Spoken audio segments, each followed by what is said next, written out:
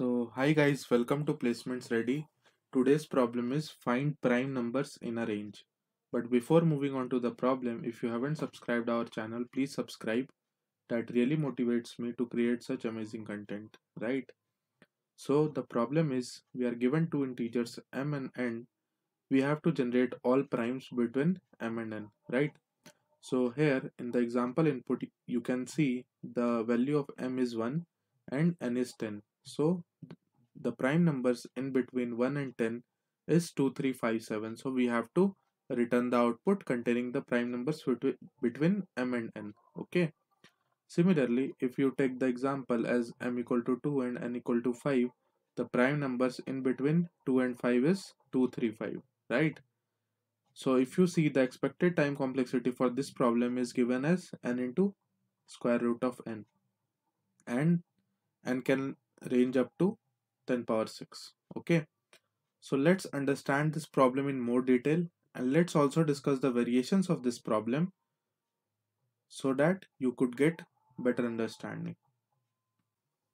So here, as mentioned, m and n can lie up to 10 to the power 6, right? So that is fine, but the problem also states us that expected time complexity should be big of n into sqrt of n, right? So what we can do here, we can start our iteration from m till n, right? And we can check for a given I, if it is prime, then we will push it into our answer vector, otherwise we will skip it. Okay. Now the problem is how to find that a given number is prime or not. Okay. So if you basically observe, prime number has only two factors, one and the number itself, right? So if I take an example of some number which is not prime, let's say 9, right? So what are the factors of 9? 9 has factors as 1, 3 and 9, right? So if you observe, the number is getting divided by square root of itself, right? So the basic technique to check whether a number is prime or not is that you can iterate from I equal to 1 till I less than equal to the number itself and I plus plus, right? And then you can check if n is divisible by any of the I, right? In between this, so you can take a count variable and you can increment your count, and finally you can check if count is equal to 2, which means that number is having only two factors, 1 and n, right? So in that case it will be a prime, but the problem demands us that we have to do this operation in square root of n time. So we can also do this by running our I till square root of n, right? So how we will check? So if you observe, for any number which is not prime, it must be getting divided by a number which is less than equal to its square root, right? So if I write the factors of 18, so it is 1, 2, 3, 6, 9 and 18, right? And the square root of 18 is, we can say, as 4 if we take the integer part. So if you observe, till less than 4 it is getting divided by 3 numbers, right? So it is definitely not a prime.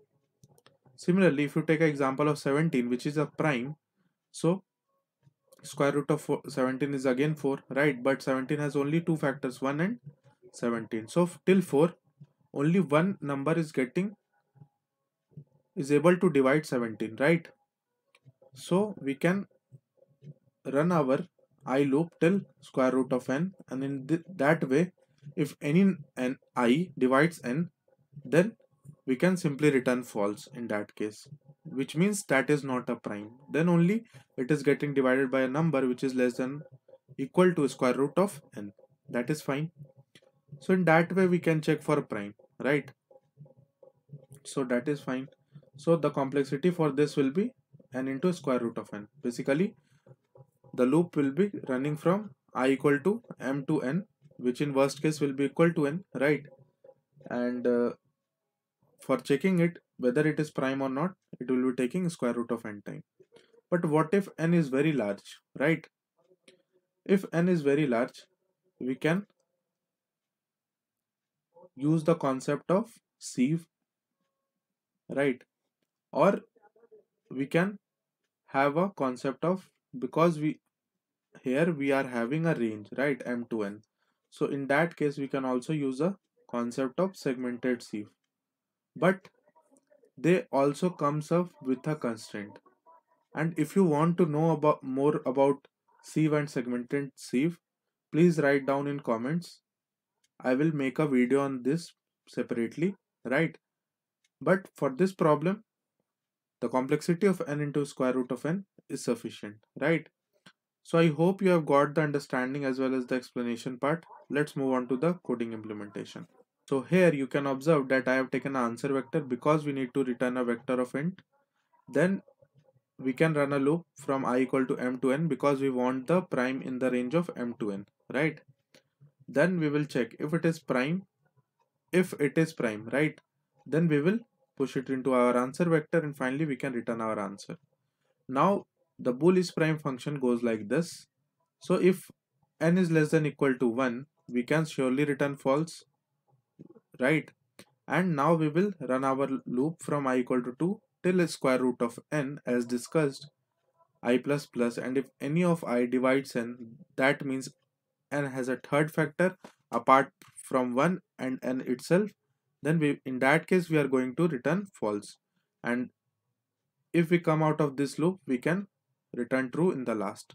So I hope you have got the explanation as well as the coding implementation for this problem. Just in case, if you have liked, please like this video and subscribe to our channel so that you get more such amazing content. Thanks for watching.